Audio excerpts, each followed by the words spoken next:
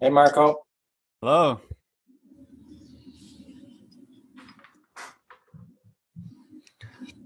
Hello, Michael. Hello, Terry. Hello.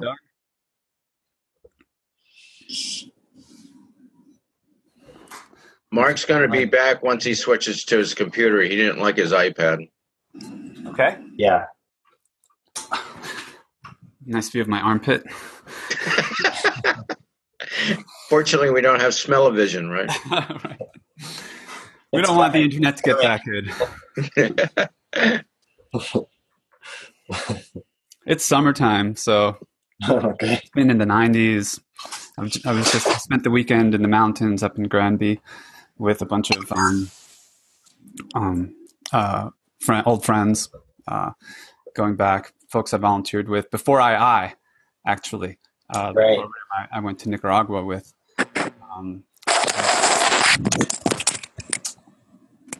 it was a wonderful time, and I'm getting back into the swing of things now, but actually not completely, because a couple of my friends are staying. One stayed over ahead of a flight, and then the other one is driving across the country, so he's hanging out for a couple of days. And I thought he might join us today, but he went out for a hike this morning, and so he may not make it. His name is Herb. Okay. I didn't know your mom was from El Salvador. Mm-hmm. Cool. Yeah, my mom's from El Salvador and my dad from Italy, and they met in New York, and they melted. The melting pot. Yeah, they melted right into the pot, and then I bubbled out. Hello, Ed.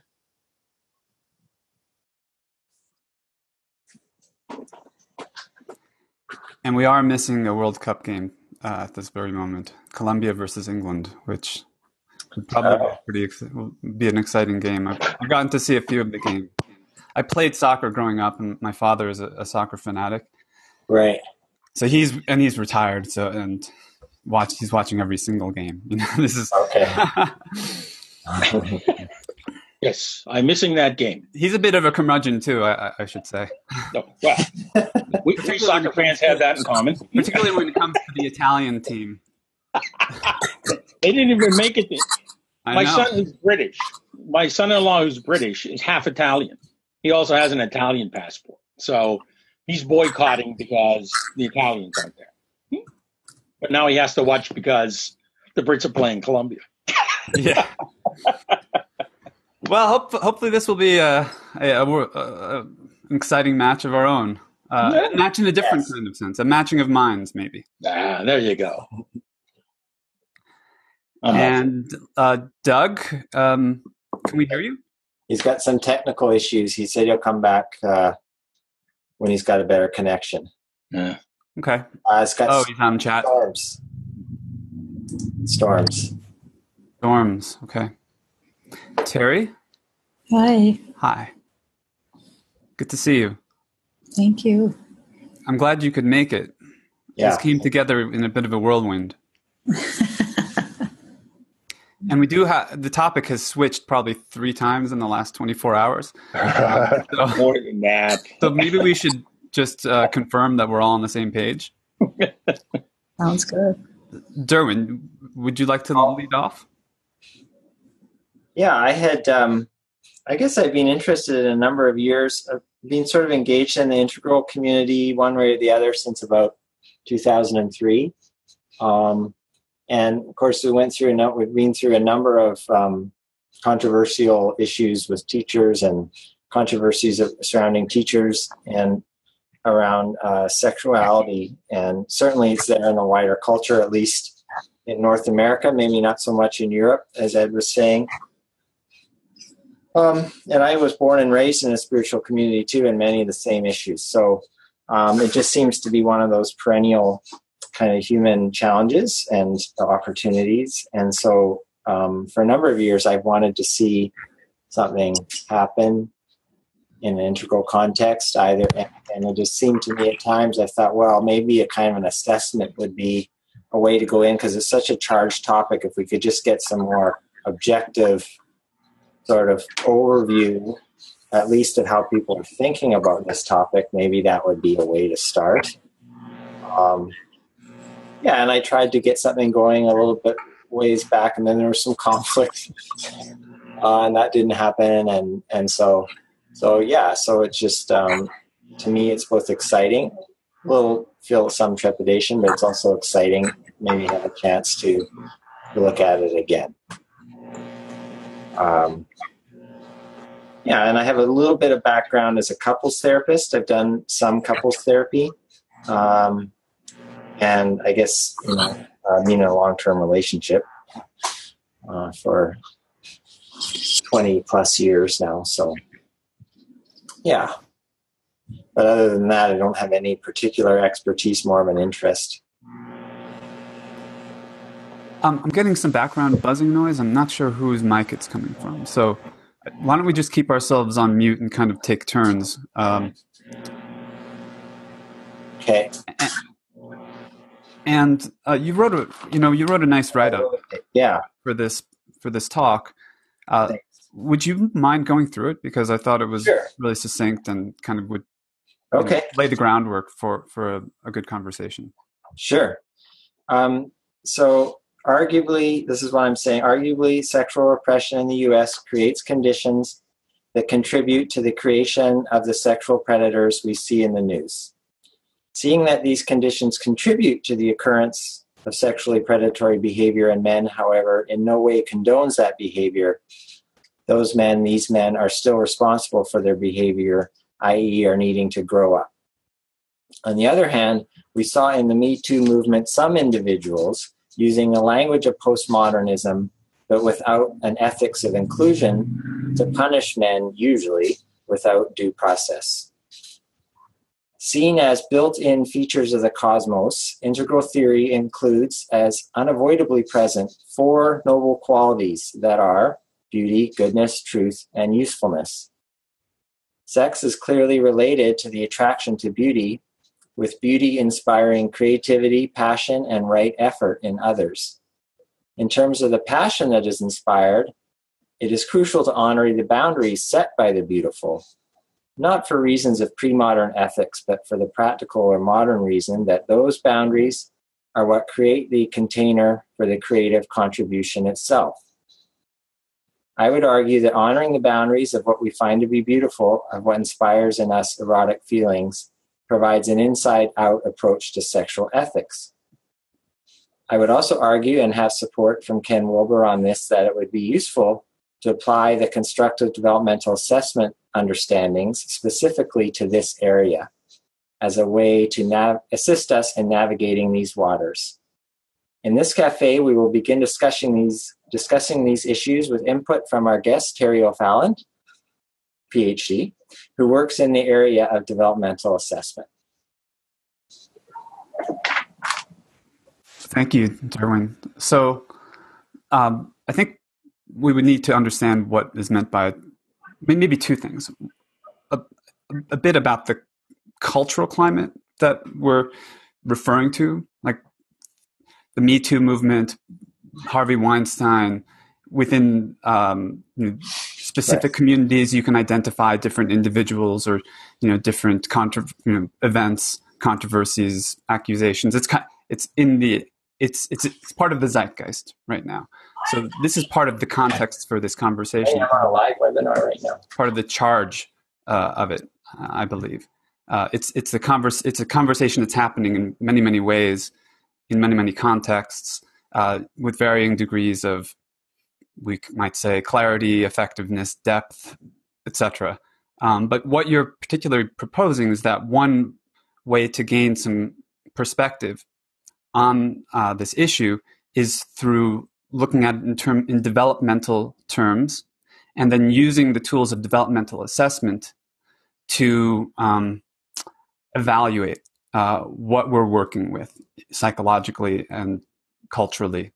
And so Terry is a researcher and practitioner in integral developmental assessment.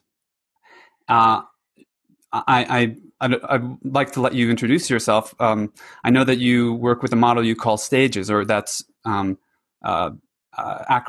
has the acronym STAGES.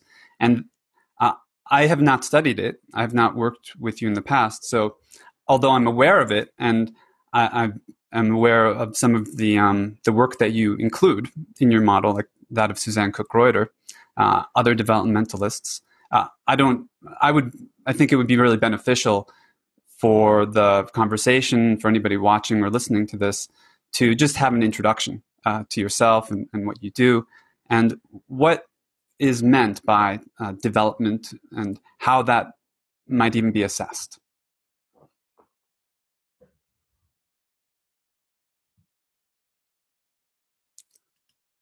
And I will unmute you. There. Thank you so much. I mean, I have such a respect for, it might help for me to just give you a sense of the philosophy upon which the stages model is built. I used both Suzanne's and Ken's model to put this stages model together. And but the philosophy upon which it's built is that our minds, in order to understand things, we carve things up. And so there's a massive wholeness in whole consciousness, and that is, unbounded and is also timeless. And one of the ways that our minds understands things is to put things in categories. So what we do, in my opinion, with these developmental stages is to carve up consciousness, fence pieces off. Hopefully they fit well enough so we're not leaving pieces of consciousness out, so that we can take a microscope to certain parts of it and get a better sense of, when we put it all together, what consciousness really is about. And then gradually we take the fences away and we don't need those anymore for meaning making.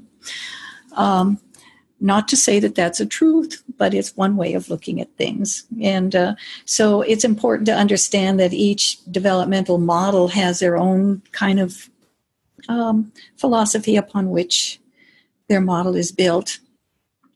I picked the two areas that I felt, two models that to me were very prominent. One of them was Suzanne's, and she to me is an absolute pioneer in her work, in that she took the Lovinger model, and she and Bill Torbert put it together, a whole big edition, by making it available not just as a research instrument, but also as a way of measuring leadership. And they added some new stems and did some really important work there. Suzanne went ahead, after scoring thousands of inventories, went ahead and discovered the next two levels of development, the construct-aware level and the unitive level. My work was built on hers in that I was a scorer for her for a long time, and got to know her model quite well. But to me, the underpinning of hers, that she added person perspectives to her model, so that person perspectives were a part of it, but she didn't include how to measure person perspectives in her scoring system. So that's what my model is about. And so I leaned on Ken Wilber's 4 quadrants and his, he has his integral math, which is the perspectival process. He has a formula for it, actually. I used his formula to develop a way of working with these perspectives, and put those two models together in a way that we could try to measure what the perspectives were all about. The other thing that I did was I formulated a very strict measuring stick so that each perspective took up the same amount of space. There's tons of research for babies, and you could probably find 25 or 30 or even 100 stages within just baby steps, the baby stages, because we've done so much research there. On the other hand, at the unitive level that Suzanne had, 4 was the maximum that you could find, because there just wasn't much, four categories, because there just wasn't much material to work with. So when you work with a measuring stick, you have to make sure that the measuring stick has the same equal amount in each stage. So we did an early first person, a late first person, an early second, a late second. That was the concrete tier. That's where most of the objects in that tier are concrete. Then we went to what we call a subtle tier, and we don't want to get that mixed up with subtle states because it's a little different. It's the objects are subtle. So for instance, judgments are subtle, assumptions are subtle, contexts are subtle, systems are subtle, that sort of stuff. Reasoning, those are all subtle things. And then the next four stages were early third, late third, early fourth, late fourth. And then we took the third octave, which is the meta-aware tier. And that's when we're measuring aspects of awareness. So we're working with emptiness and fullness in that tier. And so we have the construct aware, which is the 5.0, the early fifth. We have the late fifth, the early sixth, and the late sixth. So those three tiers were what our research was based on.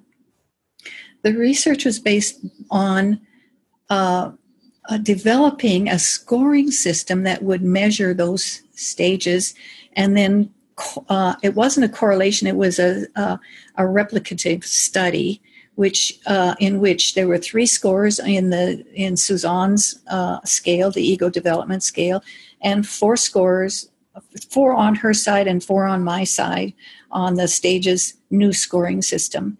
And so we did those scorings, and the research came out very, very high.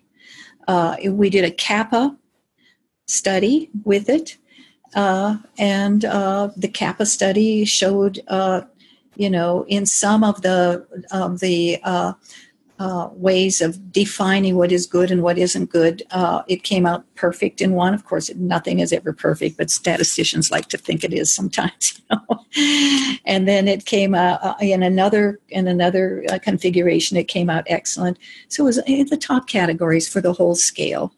So with that, we started scoring with it, and what we found is that the earlier four stages actually replicated at the second four stages, except that the objects were different.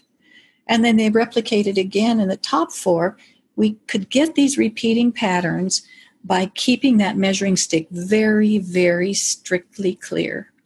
So we've done quite a bit of work with it, and quite a bit of studying and quite a bit of research on it. We've done so what we do is we work with parameters for the person perspectives. And I'm not going to say anything more about this because, I could talk for hours on just that alone. But just to let you know that we really did try and have continued to do research to support it. It's a new scale, so, it's probably not perfect. And I developed it so that it's evolutionary, so that the input that we get, instead of leaving little things that don't fit in the scale aside, once we find something that doesn't fit in the scale, we are obligated to make the scale change so that we do include it. So it's constantly changing. So it's evolutionary in that way. So that's a little bit about the stages model.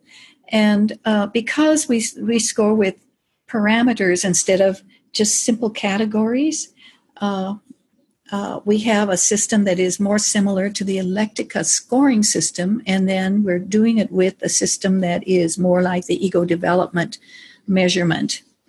Now, how do we get, as you know, the ego development scale is a sentence completion test.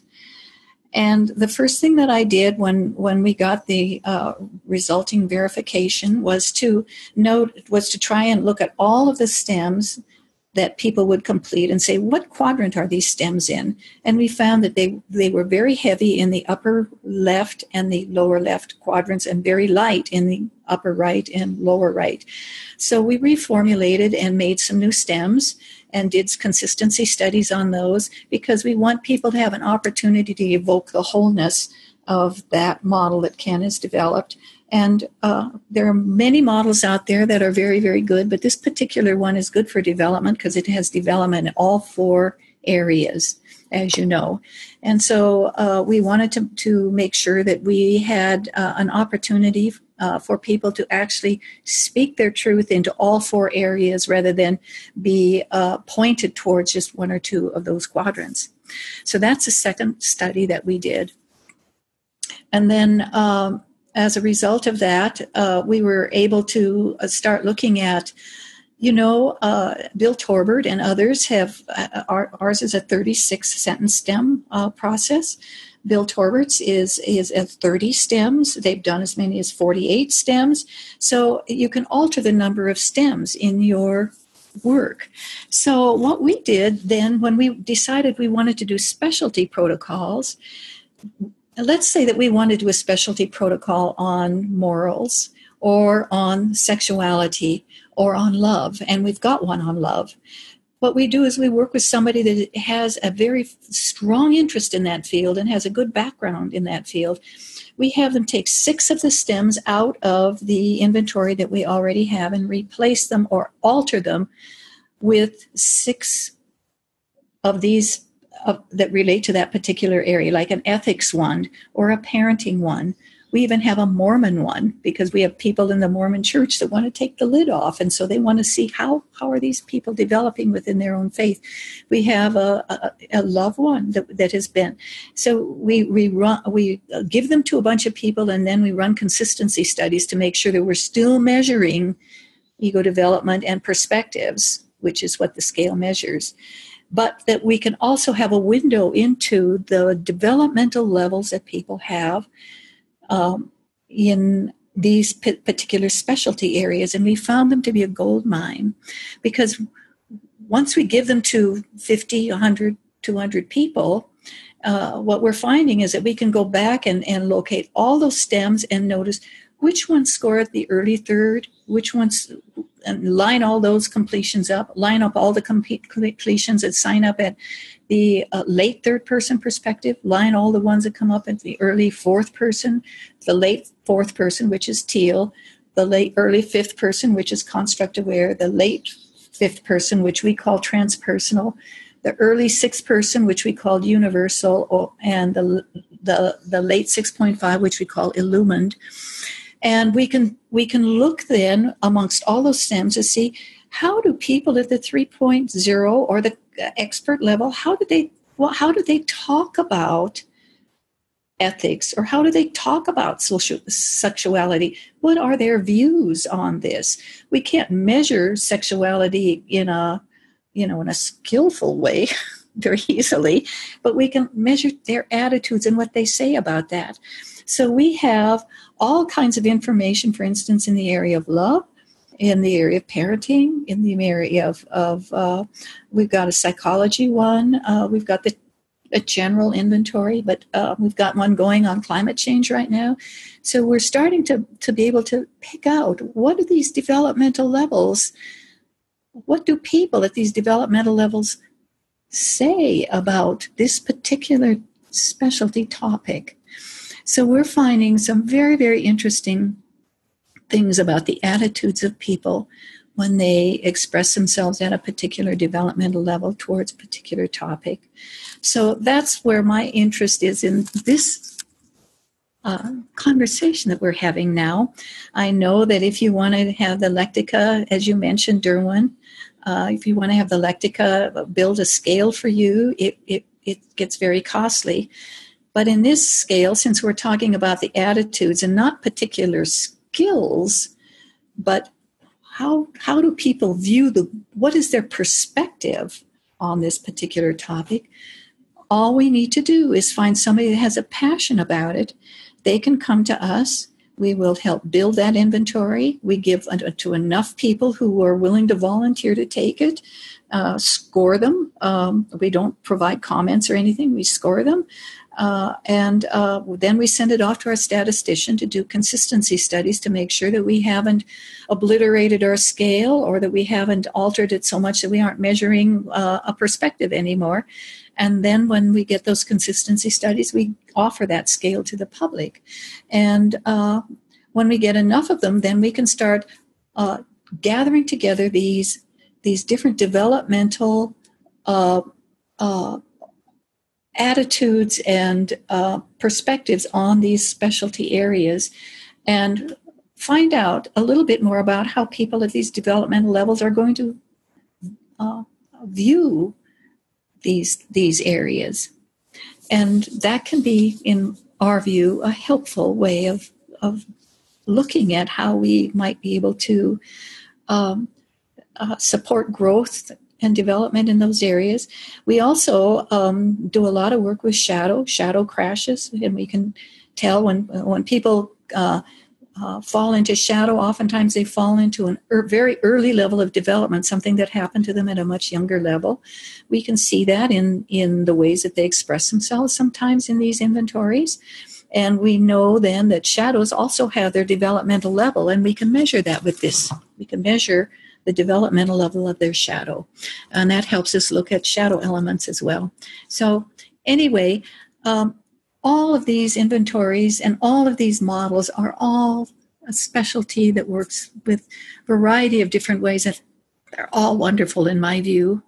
And to me, none of them have a full picture of a whole human being.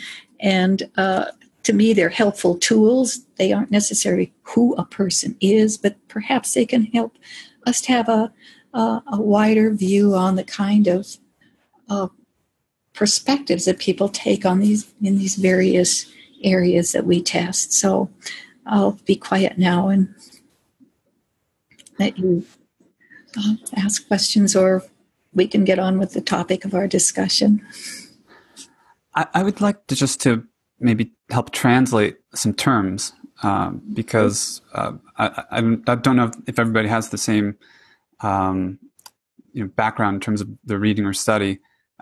And you referred earlier to Wilber's integral calculus of perspectives, which has a particular notation.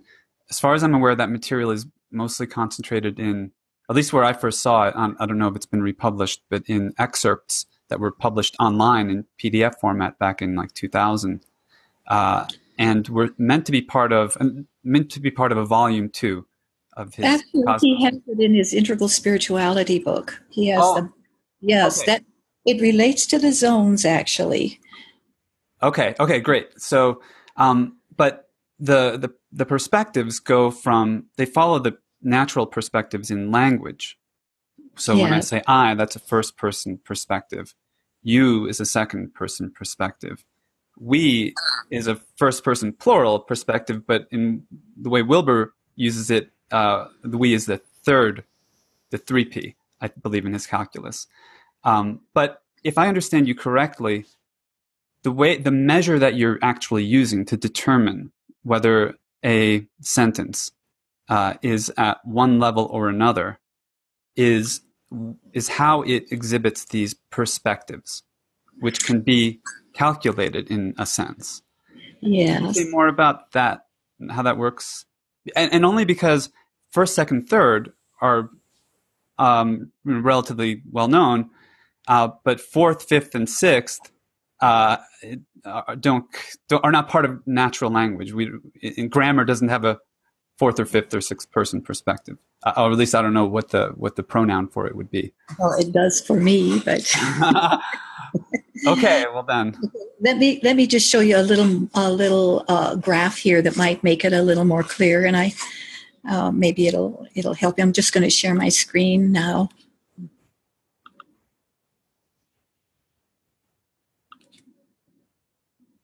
Okay, can you see that? Can you see that, Marco? Yes. Yeah. Yes. So we ask only 3 questions, and it helps us get to the.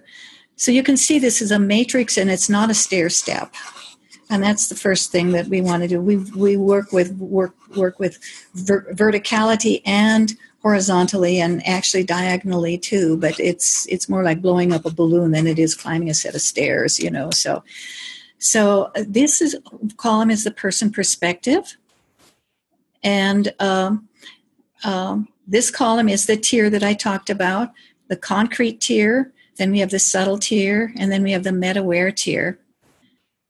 And then this column is, the top of the quadrants is you're either an individual or you're in a collective, and that pattern repeats. You're individual and collective in the concrete tier. Then you'd have an individual preference, and then you have a collective preference in the subtle tier, and then you have an individual and collective preference in the meta-aware tier. Then we have this learning pattern, and this learning pattern relates very much to the trajectory of how we grow up. And if any of you have ever had babies, the first thing they do is they just laying there and they receive everything through their senses. Then about the terrible twos, they become pretty active and they start using those senses with everything that they do. The next thing they do is find a friend, and they feel they're in reciprocity with their friend. And the last thing they do is that they start standing on a set of principles that are so interpenetrated that they will live on those principles if they lose their life. And that's the 2.5, or the conformist, or some people call it amber, some people call it blue, if you want to put a color in it. And then it starts all over again here, but instead of being receptive at the concrete level, they're receptive at the subtle level, active, reciprocal, interpenetrative. Then they move into being receptive, active, reciprocal, and interpenetrative at the meta-aware level. So you can see this gives us different kinds of parameters. So at 1.0, we're looking for, talking about concrete objects? Is it all about me? I'm an individual. And is it about receptive? If so, then they're going to be in the early first person or more of an impulsive place. Whereas if they're at 3.5, they will be using subtle objects like reasoning and that sort of thing, thinking about their thinking about their feeling and that sort of thing. But it's still all about me. They have goals and objectives, and they're heading out for what they want. And they're very active oriented. And that's what we know as the achiever. Then when we get in, and I'll do another one. So you can see each one of these, even though the parameters are repeating patterns, when they come together, they have this capacity to identify the parameters of a perspective. So when we get to let's say the 6.0 up in the meta-aware tier, they have meta-aware objects. In other words, they're aware that they're aware. They have a collective presentation. They don't think so much in terms of context anymore. They think of the whole universe and the ocean of awareness. And then they're in reciprocity with that. And we call that the universal stage. So we use these patterns to score with, and we ask the first question, what is the object? And you figure out, is the object concrete? Is it subtle? Is it meta-aware? The next one is, do people lean towards an individual or a collective? And we find that people are, at every tier, there's a couple of stages where it's really all about me, and a couple of stages where it's really more about the collective preference that people have. And then people tend to go through this approach as they move through the learning sequence pattern. And so this is just a very brief summary of what we go through, and to determine the person perspectives at each particular level of development. And so the person perspectives,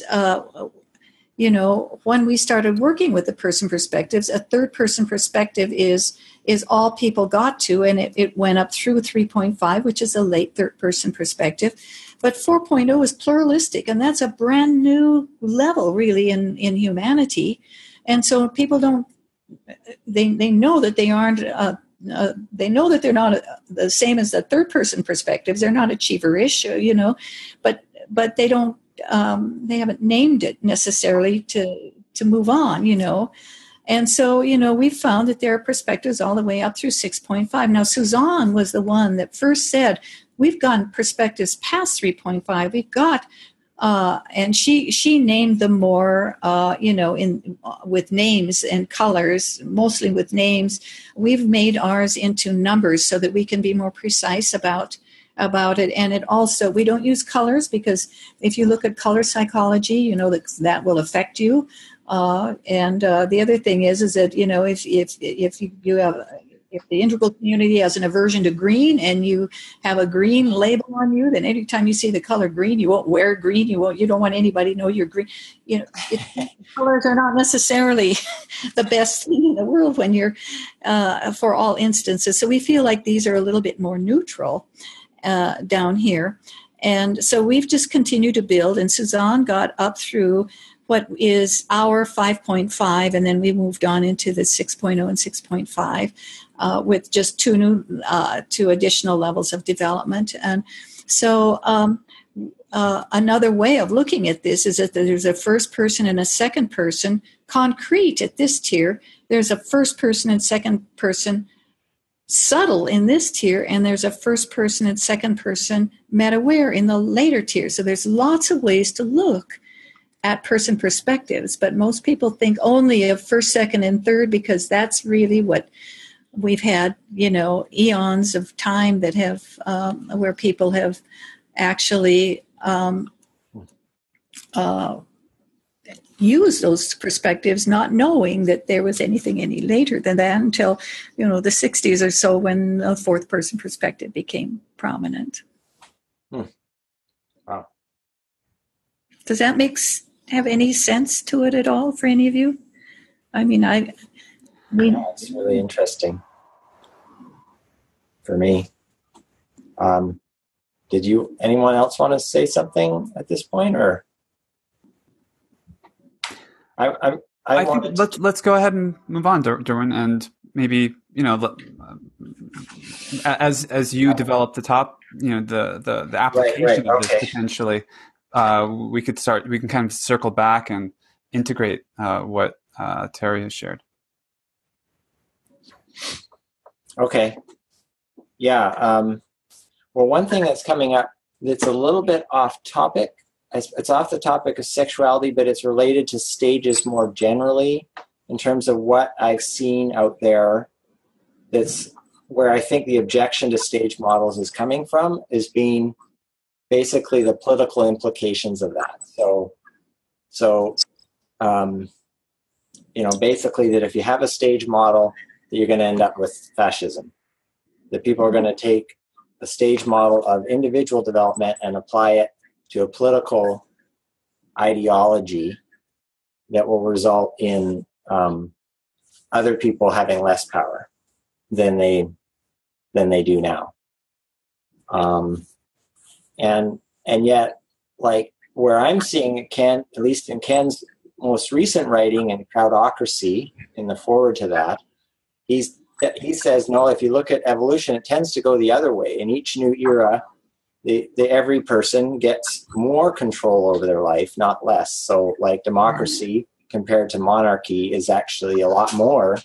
It's, at least if it's working properly, it's a lot more than a monarchy. And monarchy presumably is better than, warlord times.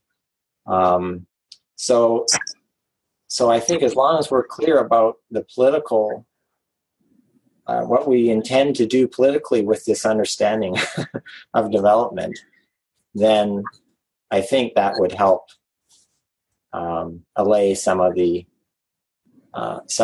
concerns that people have. But not to underestimate, the places where you'll find those concerns. Like this was going back a few years, and maybe he's changed his perspective now. But I recall doing an interview with Dr. Dan Siegel, who's very prominent in developmental world, and he was pretty clear that that constructive developmental was not a good way to look at development. Now that was 8 years ago. Maybe he's changed his perspective. I don't know, but that's was certainly out there at that time when I was in graduate school. So that's just a little.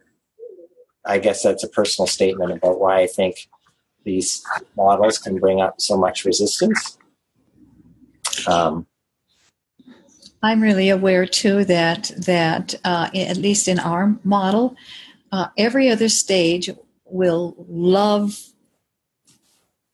the developmental model, and every other stage will not like it. So it's like This stage will love it. And then the very next stage that they get into, they'll start seeing things, but they see things horizontally, and they haven't made categories enough to really, and the mind will continue to make categories. I've never seen anybody that doesn't have a category. How would we even get out of bed and make breakfast in the morning without, knowing where things are stored in the kitchen? So the mind has this capacity to make categories. And once we see that, we can watch how the categories just start forming. But every other stage, they're busy horizontally working with the greatness of the new perspective there is. And then when they get that, then they want to go with it again. So it's like a rocking chair. And I call it God's rocking chair, because it's perfect to have people not like development. And it's also perfect that they do like development, in my view. That's what makes us grow up, is by having this beautiful rocking chair and the capacity to see things a new way. So you're noticing a pattern even when people get to quotes, I guess, what would that be, 5 or 4 or 4? Every stage, all the way up. Alternates. That's interesting. All the way up and all the way down. That's what our research is showing. Well, I think you were very careful too to delimit the domain of what you're actually looking at in the research. It's not what people do; it's how people talk. It's what they believe. Yeah, it's their worldview, their perspective. Yeah, that's based right. Based on what they say, or based on what they would say in response to these stem cells. So it's a window into the mind. That's right. But it doesn't necessarily. It's not necessarily predictive about how any given individual will behave. That's right. So I found that reassuring because I like having windows. I like having perspectives. But as someone who may be slightly anti-developmental map in my particular meaning making, at the level that I'm at, or exhibiting, that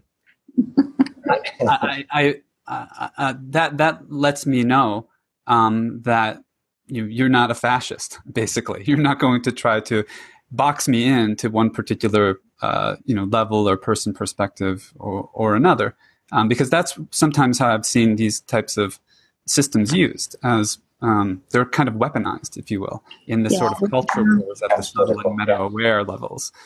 But let me show you a little bit, just one thing relating to predators that this kind of an approach can weigh in on. My brother is a psychotherapist, and he took some time to really work with predators, and he was reluctant to, because he wasn't sure he could even be objective. He had such bad feelings about that kind of behavior, it was just, so he decided he would clear his mind and just listen to what people said. And he was, had enough background and experience that he understood some developmental things. What he found was that we tend to box predators all into one place when they aren't all. He found a whole lot of predators who were people who had a grown-up body, and they could, work and do the different kinds of things that people do, but that their developmental level in their mind was the same level as a child's when it came to this. And so they couldn't find anybody else necessarily that they felt like they resonated with, and they would actually see a child and fall in love with them, and they would, and they thought the child was asking them to pay attention to them. They thought the child loved them. They were absolutely aghast when they had the understanding that they didn't want anything, that they were in trouble for it, and because they thought that they had a real heart connection. And then they would, of course, try and pursue them, so they would call them, predators. And so what he was able to do was help them find a partner their own age that had the same kind of mindset. Oh, wow. And they were perfectly happy. That's very smart. And they never did it again, as long as they had, they want to love too, just like everybody else, but nobody would love them back at the level of the perspective they were taking. Nobody. And so this was one of the things that he found. And so he started saying, there are a lot of different kinds of predators here, and we can't put them all in the same category. So we categorize whether or not it's developmental. We tend to build a category around a topic like this and say they're all bad, when some of them, I mean, if you look at it from that perspective, they're maybe not as bad as we think they are. We don't condone it, but there are ways that we can work around it that are a little bit different, and that maybe these people's attitudes aren't nearly as perverse as some people's are. So just offering that when it comes to categorizing, there's lots of ways that we judge people. Yeah, so you actually use you use some assessment with the clients? He has learned to do this developmental assessment in the office in the moment, so that he can see what level they're at. And then he has developed interventions that fit that level of development. So if their shadow is down in the basement, 1.5 or red or whatever you want to call it, he has to use a different and even other parts of them might be in different areas, but he has to use an intervention when they're in that state, that ego state, that is at an earlier level of intervention, because you can't reason with people that are at that level of development normally. So, right. So these are the kinds of things that we do with this. We distinguish between parts of people so that we can help them grow up in the areas and be more. Ours is more about balancing, not about. What we find is that when people become very healthy at the level of development that they're at, they naturally float to the next. We don't ever try to make anybody develop. Some of those beautiful people on the face of this earth are at an early level of development, so it's not necessary to grow up to be a very beautiful person, but healthy is important. And that's what our model is more about. And when they get really healthy, they usually just float to the next level all by themselves. Can I say something? Happy. Yes, Michael. I'm coming from a place probably that's less academic than all of you, but I am a voracious reader and have come across a lot of these ideas and read Wilbur. And as I'm listening to you, my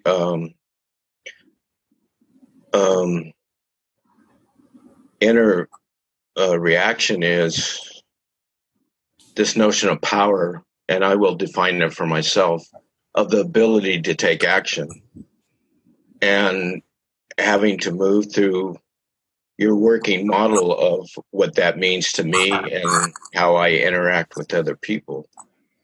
I see power more as, I like to use it more as understanding the ability I have rather than the political baggage it puts on it, even though you can't get out of that. That's part of the rhetoric. And I guess my question just popping into my mind, it just seems like culturally, if we listen to the rhetoric of politics and power, where would you put it on your developmental level? Well, power is something that starts right away when at the terrible two. You know Yes, that. right. And Right. what kind of power do they have? They have social power. Susie's mom said that she could do it. Mm-hmm. We have emotional power.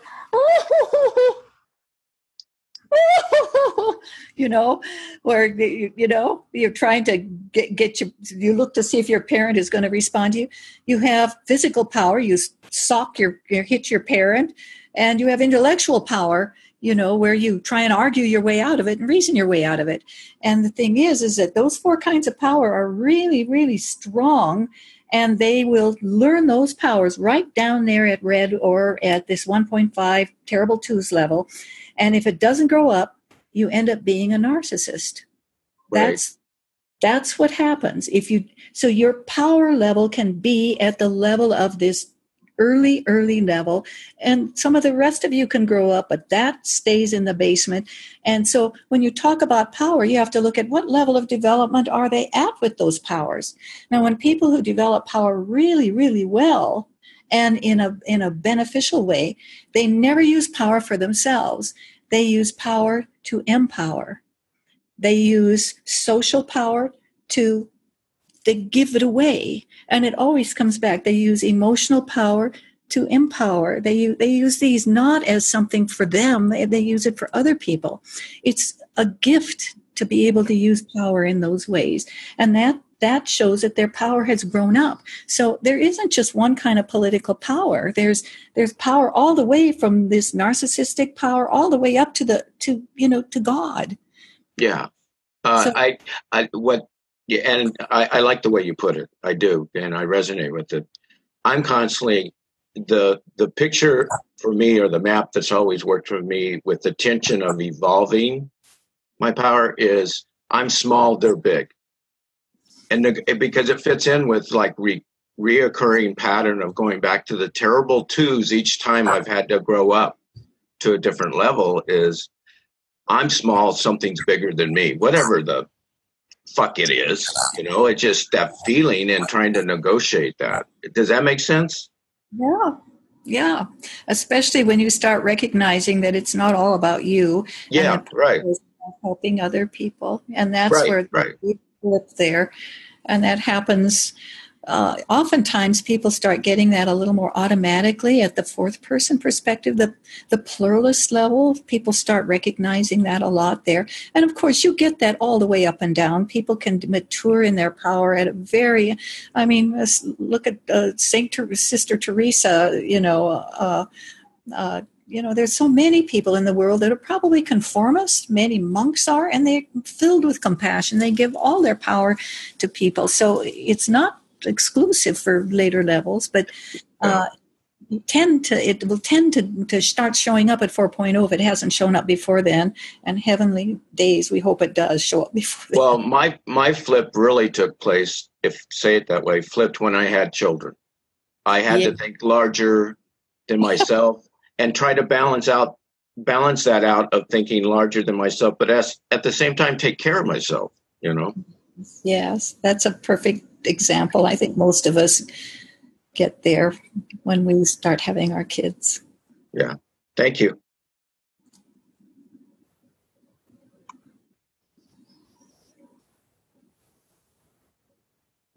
And I would say related to sexuality, and to me, just like this power issue that you just talked about, Michael, sexuality isn't all by itself. To me, it's coupled with ethics and morality.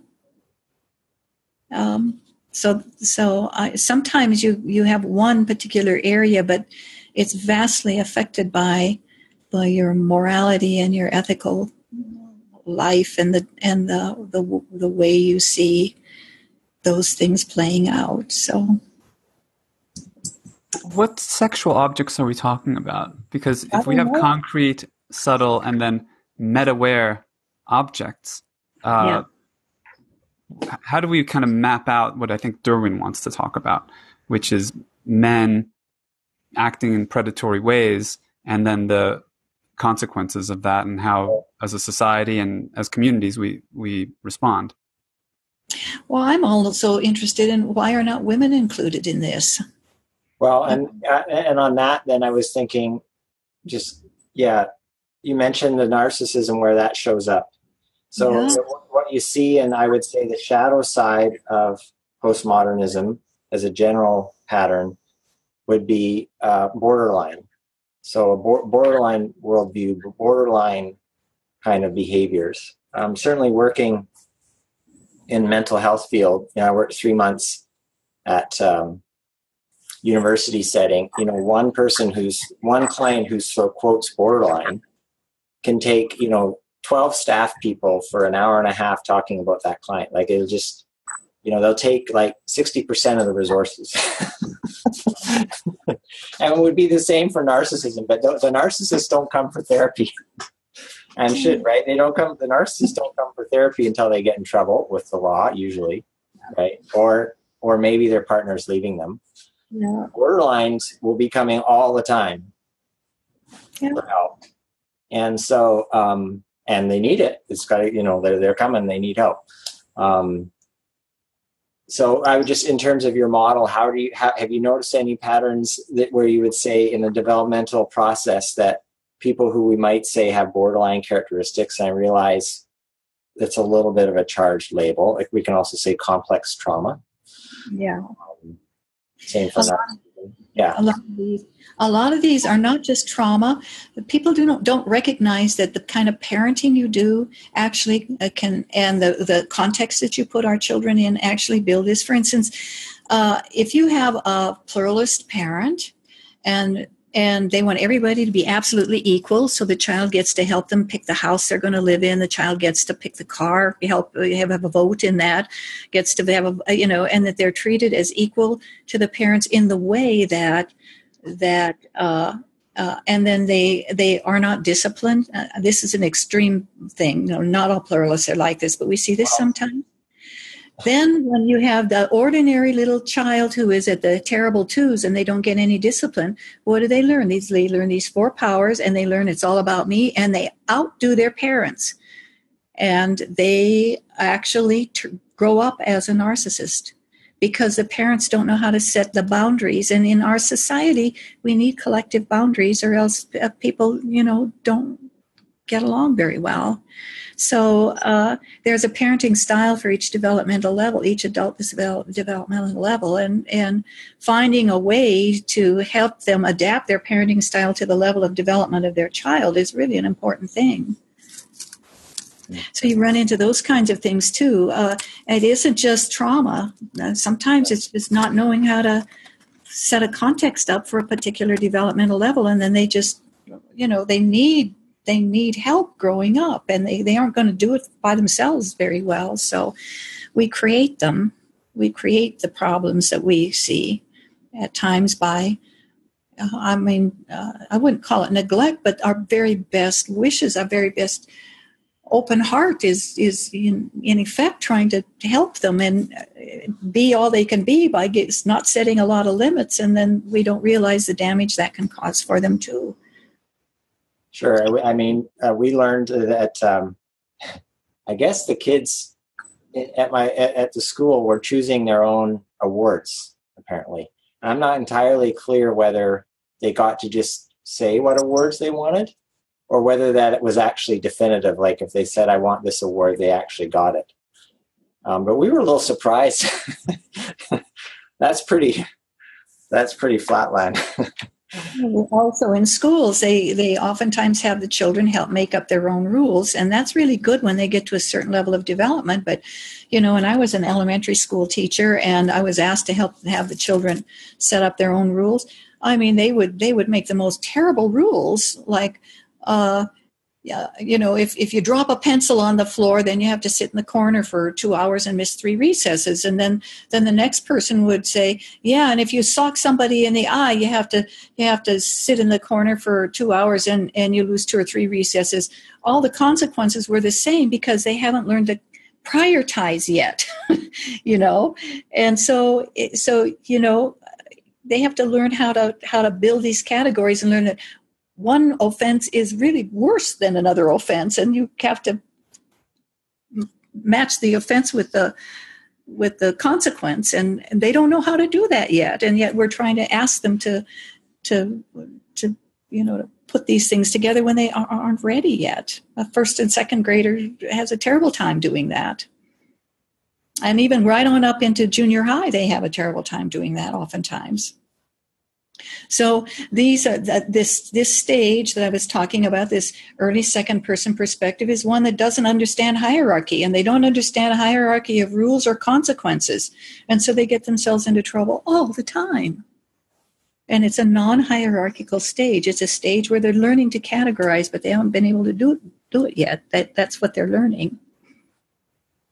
So when I was saying, a stage that is action-oriented and likes development, then you have a stage that's horizontal. That's the kind of trouble the non-horizontal stages get into. The vertical stages get into trouble because they think everybody should be like they are, and they keep trying to change everybody. You need to be like me. That's their problems that they get into. So, it's just... And it's just the way our scale is. Not every scale goes that way, but that's what we found in our research. So, can I ask a question? about that. Uh-huh. You said that when you were an elementary school teacher, children would make rules that were just impossible. So you obviously didn't allow that. No, I certainly didn't. You certainly did. But I got the impression from what you said after that, the teachers these days are allowing that. Sometimes they do. So why did they do that? Because they're in another hierarchical stage. It's an octave higher. They're at 4.0. Yeah, you're arguing. Yeah, you're telling me that from where you're coming from, but you're not telling me why they're doing that. Because if they're the teachers, if they don't know that they're the adults in the room, then we have a much bigger problem than your scale is going to reflect. They oftentimes, those teachers are at the 4.0 level. It's an upshift from the 2-point level, and they are the adult in the room. But their view is that we should allow children to have as much space and to grow up and develop into these beautiful, and they don't want to interfere with their growth and development. They don't understand the limits. Yes, and where's that coming from? Why is it that way? Because why is it that way? Because obviously there's a problem. It's their belief system. Like you have a belief system and you believe that it's a problem. They have a belief system, they don't believe it's a problem. Okay. But they will act according to their belief system and you will act according to yours. Right. So my question is then, how do we change that? If you have a school rife with that kind of problem, hopefully you have an administrator that says, these are the school rules. And you will help shape things so that there will be a minimum set of rules where conduct has to be a certain way.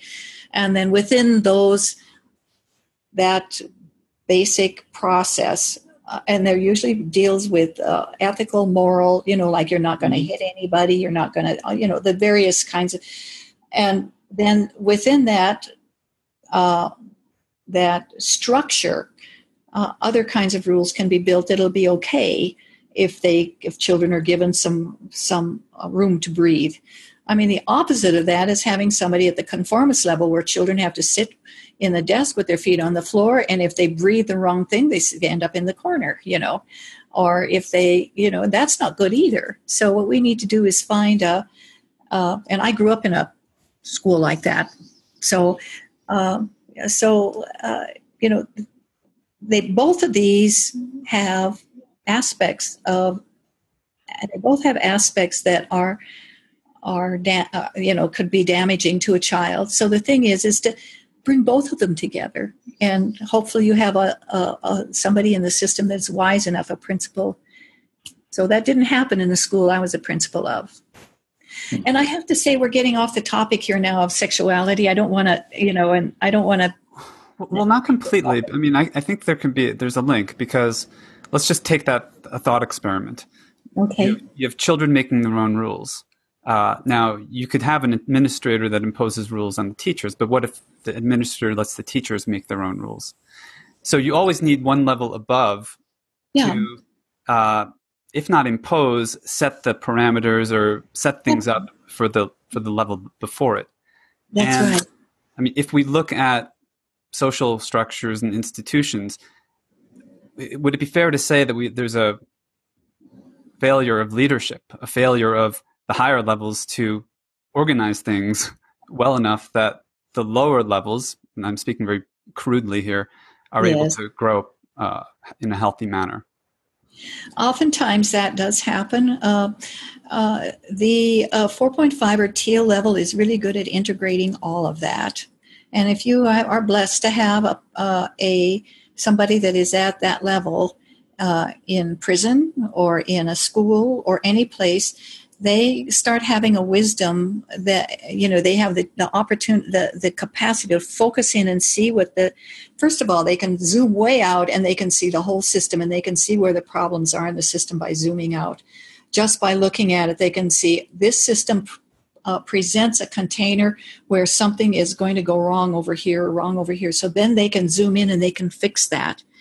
Then they can zoom out and watch to see how everybody is responding.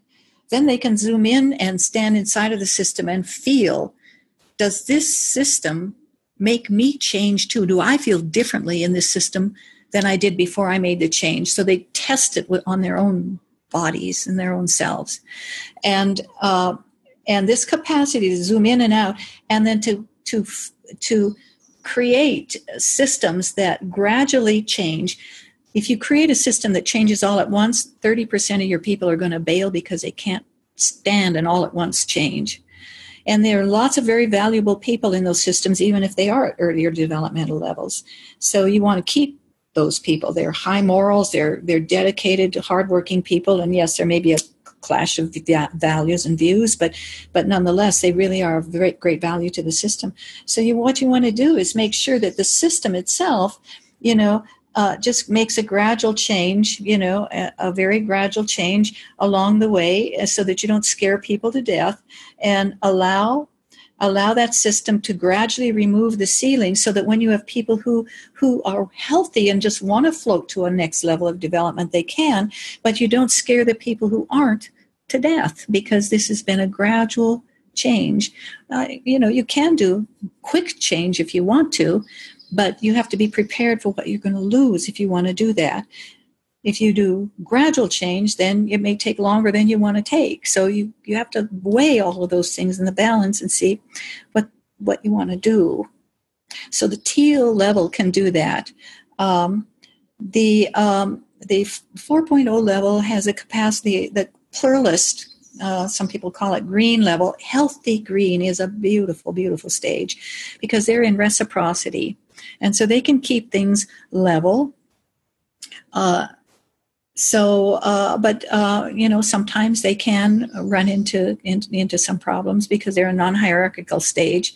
The thing about the interpenetrative stages is that they work on principles, so they're both receptive and active. They have both. They've got both of those. They're very capable of seeing both the horizontal and the vertical, and how important it is to balance those.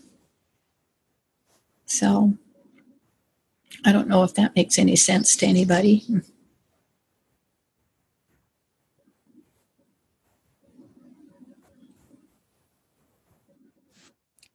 Makes sense to me. Are you talking ACHRONON? I don't know how to pronounce your name, but you're on mute. Yes. I couldn't hear you. I'm Ed. The acronym's just a handle. I wasn't talking. I was simply blowing bubbles. Okay. Yeah. My problem, my issue is I don't know anything about quadrants and colors and lines and levels. And I was a teacher in a private school for 8 years, and was originally trained to be a teacher, and never did much teaching in my entire life. And I have a 3-year-old grandson who's going to go to school in a couple of years here in Germany. And so I'm very interested in about how we can, or anyone can look at where people are and what they're doing and how systems work and what they're put together. And so a lot of this conversation this evening, this isn't a criticism, this is an observation from my perspective, is I feel like Charlie Brown when the adults are speaking, because there's a lot of words being said and there's a lot of things being said, but there are a lot of references being made that I can't relate to. And that's why when you said something very practical about, well, somebody has to be the adult and set the limits, that makes sense to me. But whether that's teal or rose or 4 or 6 or whatever, I could care less, because that doesn't mean anything to me. Yeah, I understand. That's the point. That's where I'm looking for the relationship of what's going on. I'm looking for something practical that I can use in my everyday life. Now, I certainly appreciate the amount of work and detail that you put in to developing this model that could inform people who are coming from that perspective and will understand what you're saying, how that helps. But don't take it as a criticism, but I'd like to hear this in plain English so that I kind of know what can I do with this when I'm dealing with my grandson. What can I do with this when I'm dealing with the neighbors next door? That's always where I'm coming from. And that's why I was just blowing bubbles at the time. So I wasn't going to say anything. Just Perfect. Yeah, I understand. We do get into this lingo sometimes, and that's not at all helpful. The only answer I have to your question is to maybe start looking at the characteristics of each of these developmental levels and notice whether people in the system are like one or more of those levels, and you'll have a good idea of where they're at. The system itself has a level of development you can find a level of development of the system. So, and I look at systems, and you can look at all of their papers and their visions and their mission, and you can kind of tell what developmental level they're coming from as an organization. So, but I don't want to talk over anybody's head. So perhaps some of you all know each other. I don't know any of you. So, and Marco and Durwin, I know a little bit. So, maybe you can translate a little bit when I'm going over the top with this stuff. And actually, maybe we ought to get into, the other conversation that we were supposed to go into rather than just the developmental aspects of this.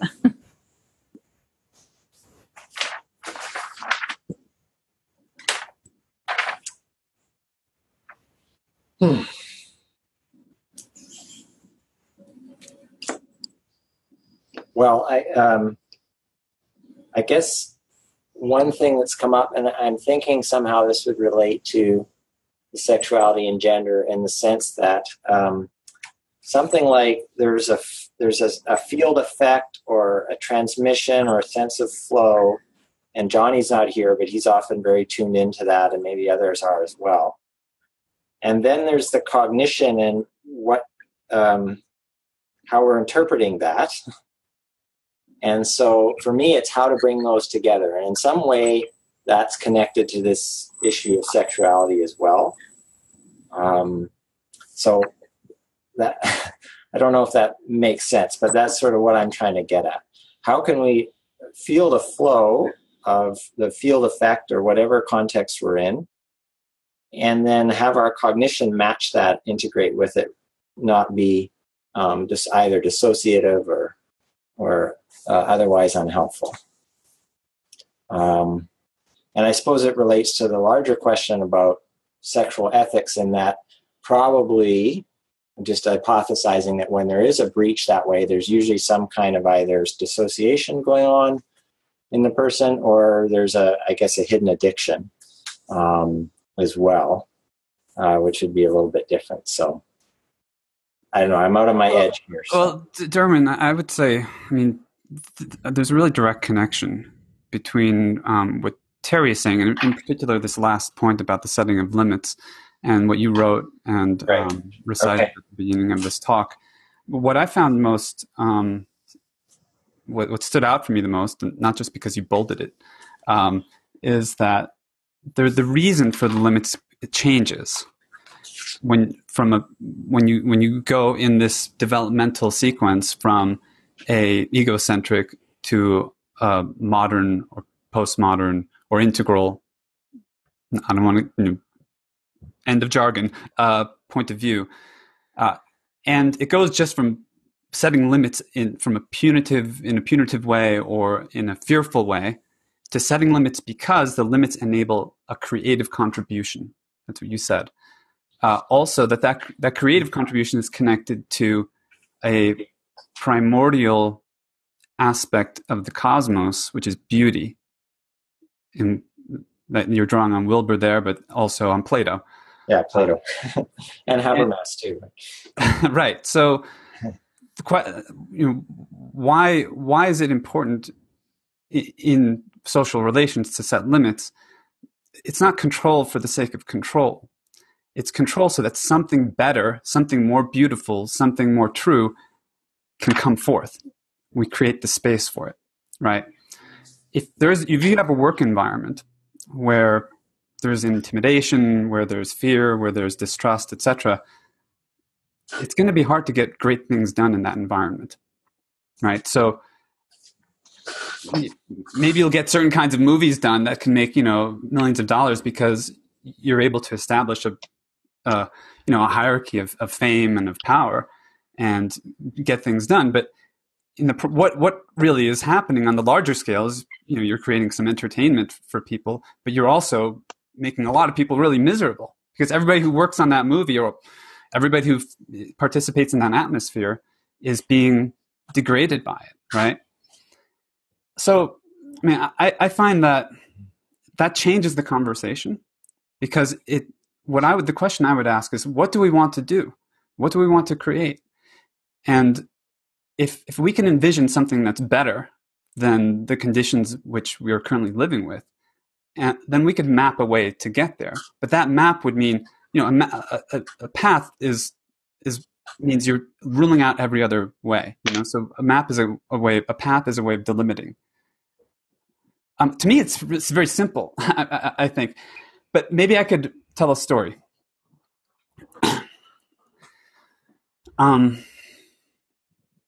So when I was a kid, little boy, how old?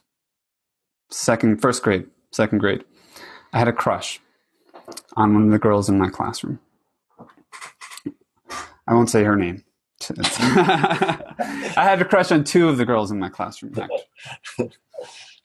But it was, what Terry was saying earlier, for me, as a little boy, I was ever a little romantic boy. It was not sexual in the sense of, I had no idea what secondary sexual characteristics were. It was emotional. And it was because these girls were pretty, they were full of life, they were wonderful little girls, right?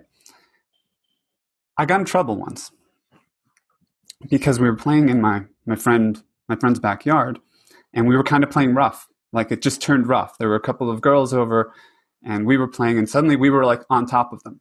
We weren't trying to do anything sexual exactly, because I didn't know what that was. I didn't know, how that worked. But it was a kind of violent act. It was a kind of predatory act in a way. And it was also boys being boys. And it was also kids playing. And they were there playing with us. But, somebody saw that, an adult saw that, and told me not to do it. And made me feel bad for doing it. And I grew up, and I never committed any kind of terrible act. I think I've taken a kind of decent path, not a perfect path, but a decent path. Now I have a wife and I have two daughters, and I get to have that emotional relationship with my daughters that I couldn't have because the girls didn't want to be my girlfriend or something. Like, I never could express, I never could, become friends with them or something. Like, something didn't work, right? It was a crush, an unfulfilled longing. But the fact now that I can have a family and that we can have a container means that little boy in me has a playmate. And I'm also a dad and a parent, and I have to protect them and kind of provide that container for them to grow up and, not get into trouble, not be the object of a predator, and, fulfill their potential, become the beautiful people that they are and will become. So, to me, that's a perfect lesson. And I'm just thinking of it now. It's just occurring to me now by, reflecting on the conversation here, that I kind of ultimately got what I wanted, but I would never have that if I didn't have the trust of my wife and the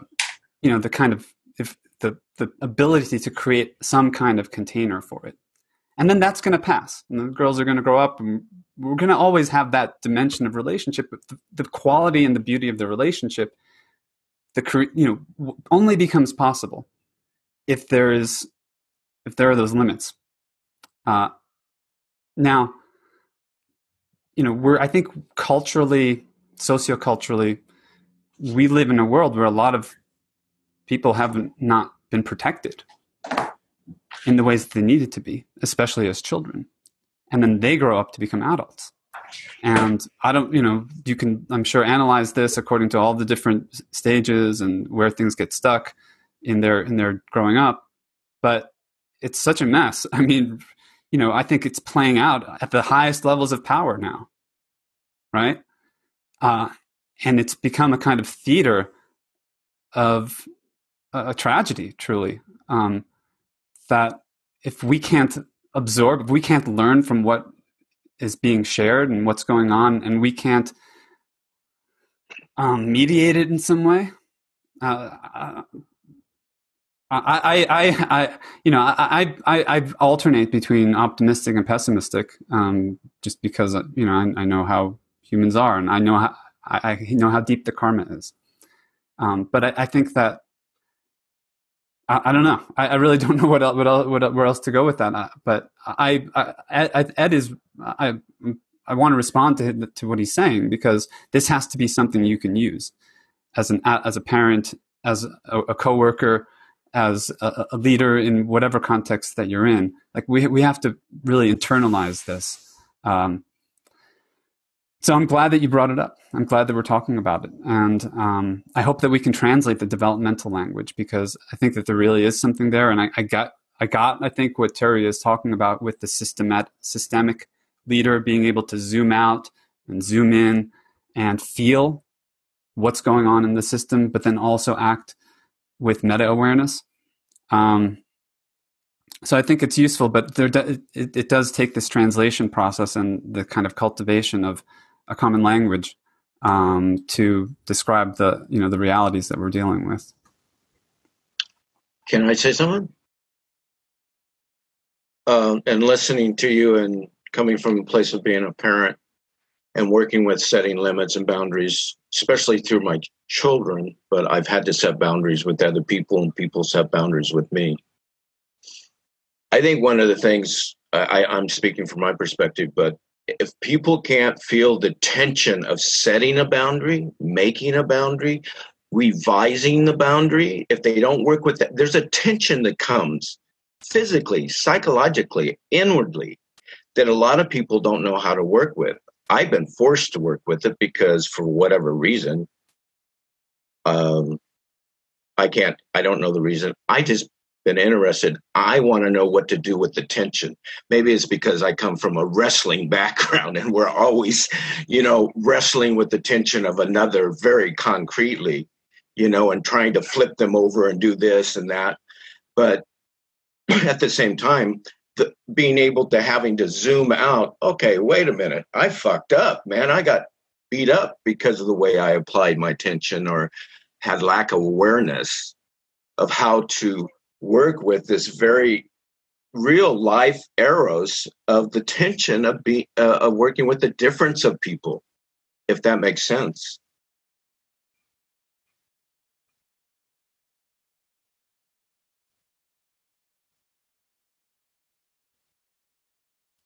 Boundaries have tension. Yeah, thanks. Thanks. Boundaries have tension in them, and I think a lot of times we don't honor the physicality. I'm not saying we're just physical, but we've lost touch with the physicality, and I think this relates to Ed, because the physicality is a form of practical, what am I doing with my energy, which basically is my sexual energy, because my physicality has sexuality in it. Mm-hmm. I'll chime in, if I may. I think it's a huge subject when you're talking about development of the human being. So of course you have to start in infancy, and every child learns from the environment that they grow up in, and by the time they get to school, they've already got some habits. They they know what works for them and what doesn't work. And I think most people now, it would be different in different cultures, in tribal situations, in poor situations where there's a lot of people living within four walls, a lot of children, maybe even a multi-family situation. So I'll speak about typical American, let's say a single family situation. I think it's common, Marco's experience.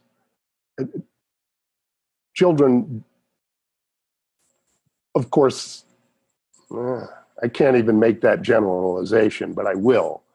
Say they don't witness sexual behaviors. Some do, for sure. And they learn from that. But I think most, let's say, middle class children, single family home, the sex is behind closed doors, and they find out because they have biological urges, and they experiment. And again, if it's pleasurable, if it works, they'll try it again. And these boundaries are set amongst the children. I think in your story, Marco, you were lucky, maybe, that adults came in and found you experimenting and said, hey, that's not something we do. And so you got a negative consequence for your impulse behavior. And I'm going to go back to my childhood, and it's a memory, but I don't know if it's entirely accurate. But I remember it. My first sexual, pleasurable experience was climbing up or sliding down like a flagpole. You felt this pleasurable sensation, but you don't know what it is. And I think, again, middle class, single family with a father and a mother. In that situation, which is now not the majority of people. The majority of children grow up not in a two-parent home, even in America. But anyway, so kids find out about sexuality amongst themselves, playing doctor or whatever. Well, I mean, what about the whole, cultural entertainment industry? I mean, you're saying that kids are not exposed to sexuality, but it seems to be everywhere. Well, I think now is different from when I grew up. I'm talking about when I grew up, which is like 20 years before when you grew up. When you grew up, there still wasn't the internet and, everything at your fingertips for anybody. So I'm glad I'm not a parent now. That's all I can say. I don't know what I would do, because I think to be responsible, you have to have a conversation with your child, and they're not capable of understanding, but you have to have that conversation, or you have to set limits and boundaries, and it's like a brave new world. And I think the young people today, it's almost like anything goes. Now, you can talk about ethics. The proper thing to do would be to ask permission before you touch, before you make some sort of advance. But I don't even know if they do that now. I watched a podcast of three young 20-something women, let's call them women, none of them married, but they all had boyfriends, or there were four of them. And they were stand-up comedians. That was their chosen field. And they talked about their sexual preferences and experimentation. And there were like 5 levels of intimacy, kissing, fingering, oral sex, and then sex, penetration, intercourse, penetration.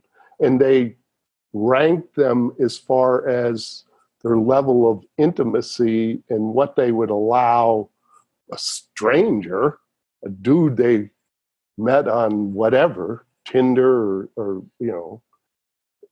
to do.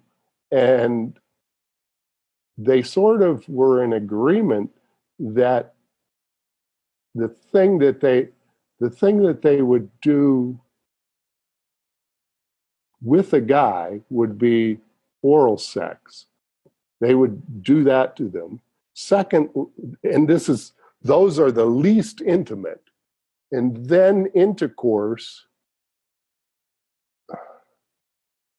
and kissing, fingering, but a lot of them, fingering was the most intimate. Yeah. So what do you do with, and these are 20-something. They're out on their own. Well, some of them, they kind of bounce back and forth between their parents' house and they're comedians, stand-up comedians. But to me, it was like, oh, that's interesting. That wasn't the way it was when I was their age. A couple of years ago, we had a reunion, high school, and I was talking to one of the girls in the in crowd, for lack of one of the popular, there was cliques and whatnot. And she told me this, they all got together, sleep or whatever, and made a pact with each other that they were all going to leave high school as virgins. And they kept to it. But they meant sexual intercourse. And they all, adhered to it. And they all came out virginity intact. Now, they all, again, I'm just saying, it's really tough. It's always been tough. Children, learn by experimentation. It's kind of trial and error. And you can't have a class with a 2-year-old about what's appropriate sexual behavior. If you catch them doing something, then there's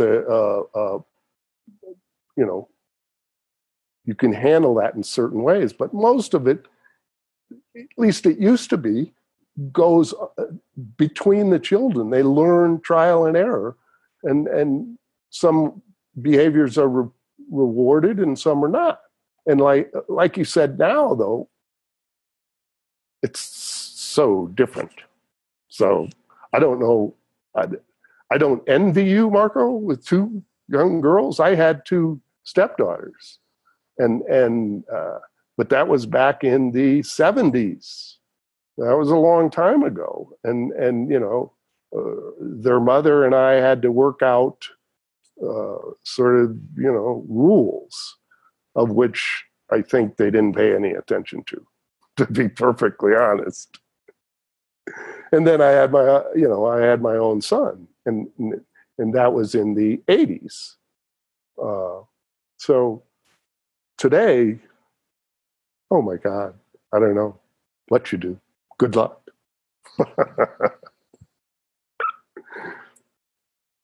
I think talking about stage development, it's almost, Terry, too late I have a couple people I'm close to with doctorate degrees who have worked in the prison system, and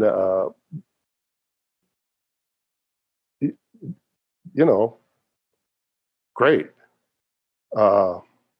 But they're in the prison for a reason. They've committed crimes, and I don't know. We interact in the real world.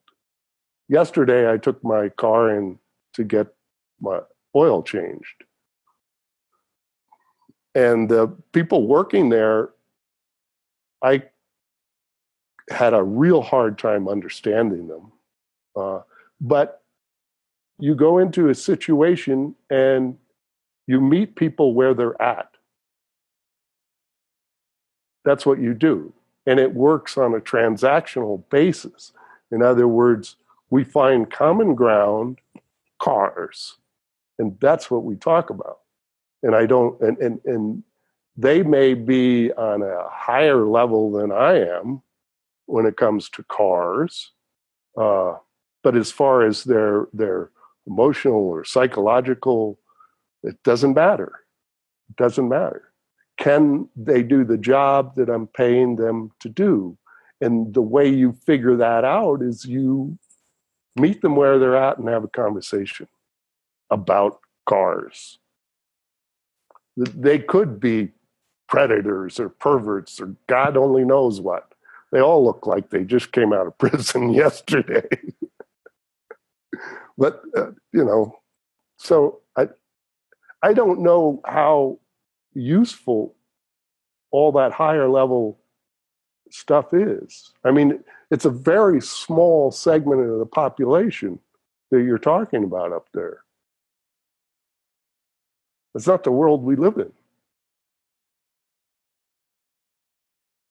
Done. Well, I'm sorry, go ahead. No, I was just going to say, thank you, Mark. It seems like we're moving up through, Marco gave us a anecdote from childhood. Now we're talking about teenagers. I have a teen daughter, so 15 years old. So, and another daughter just about to turn 13. So I'm in the middle of it with them. So I'm just noticing that maybe we're kind of now dealing with teens, and now this may be different. Vancouver is fairly, postmodern. So, they get sex ed in the schools. At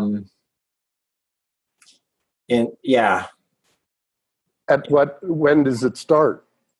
Elementary school. What, 6th grade, 4th grade? Marco said he was in the 2nd grade. Well, yeah, I don't think that was at the school, but I can't remember. But there's definitely someone who comes in who's well known in our area and does a lot of this work. But certainly in elementary school, I have to ask, maybe find out what's happening at high school, if they're getting some in the planning course. Yeah, but I'm a sort of, broadly speaking, liberal progressive parent, so I try to be open and talk about it. But yeah, I guess no guarantees. Well, it's a whole big topic, and how to work with teenagers on both genders. I don't want to be a patriarchal parent. That feels weird. So I'm aware I don't want to do that. Can I ask, do you have a partner, a wife in the home with you? So it's the two of you. So you're typical or normal. Yes. For better and for worse. Yeah, that's what it is. So, yeah. Well, we talked a little bit about the male, which I guess gets associated with the predatory side. Terry said, what about the women? And, certainly there's not just two. Generally there's two sexes, but there's also, intersex, multiple genders. People identify in different ways. People identify not even as one way, but as fluid. So, but to Mark's, I think, point, that might be there's probably a distribution of that if we were looking at sociographic data, and in general, at this point in time in our culture, although it's changing, we can talk about men and women and masculine and feminine, but so keeping in mind the wider distribution, but not privileging it to use maybe charged word unnecessarily, or just in an inclusive way, an integrative way. How would we bring these different expressions of sex and gender together into this kind of consideration of the reasoning, the ethics, the development, the nurturing, the parenting, and the practical aspects of how we work with these often tense energies, physical energies? I think, can I say something? I think that's a very good direction to go, but I think the hardest thing is taking in consideration Terry's model that whoever we're working with, we have to meet them where they're at.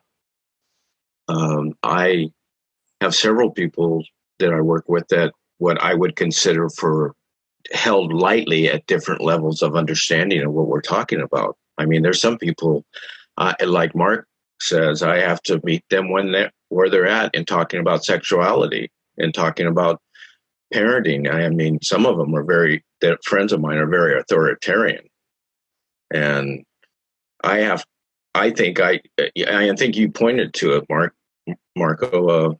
I tried to bring as much presence to just being with them and not getting activated by them, because I like to slap the shit out of them. But then what am I doing? But I think that's the glitch, is I have to own where I'm at and knowing that I can be better, but I also have to work with people that, for lack of a better word, just aren't where I am. But I interact with those people, and then I have a transaction, like Mark says, and it's a day-to-day thing. I think we do it, whether we want to admit it or not. We do it when we go change our oil or go to the store. I mean, I experience this dealing with people when I go to the store. I can tell by their language that, okay, Mike, be aware how you're going to verbalize and interact with them. I mean, that's my practice. That's what I try to bring on a very hands-on level, like Ed kind of tries to point to.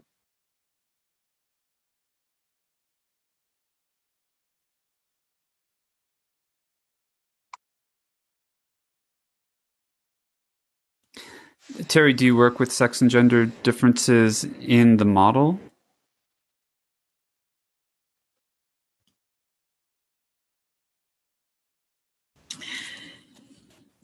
We don't distinguish between that in a particular way.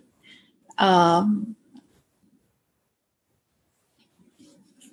just noticed, though, that in all of my work through all of these years, I've been a teacher for 55 years now, and so I've taught so many different kinds of people, and I've noticed that that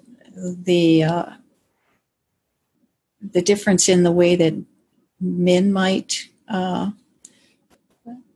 behave in this topic and the way that women behave. And for instance, I noticed particularly I'm talking about physicality here.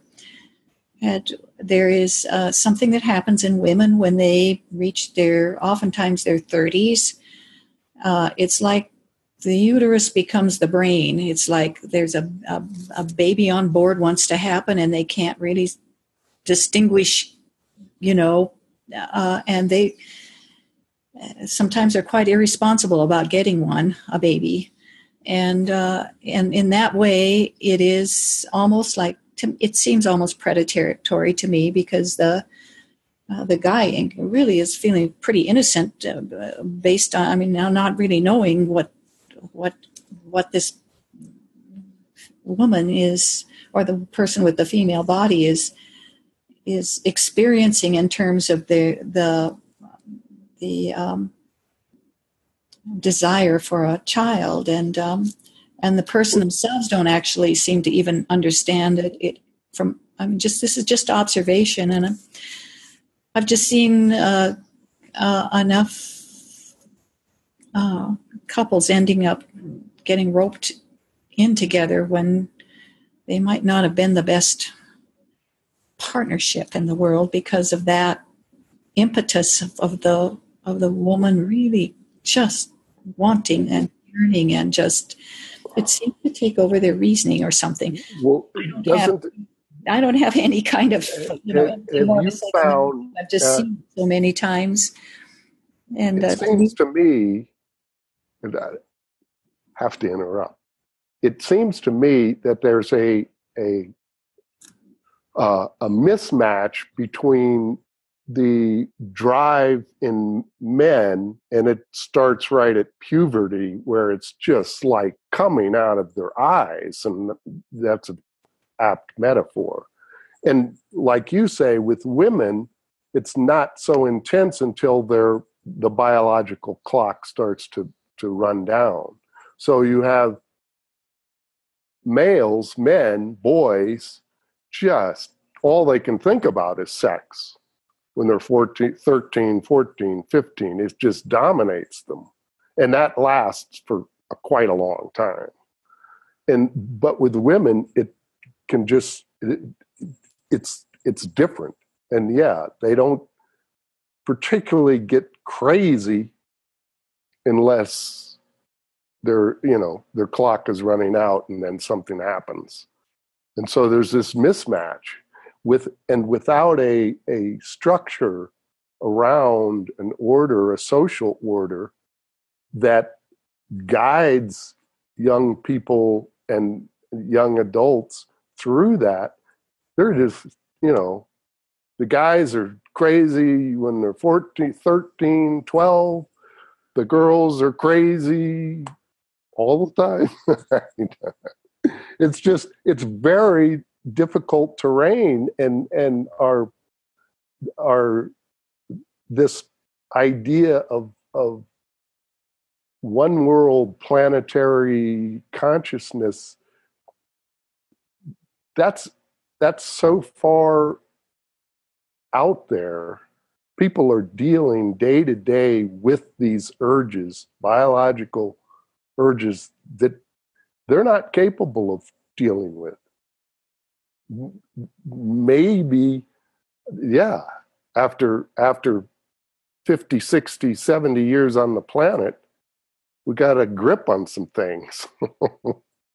But those first, I don't know, 30 years or 40 years, 50 years are tough. They're tough.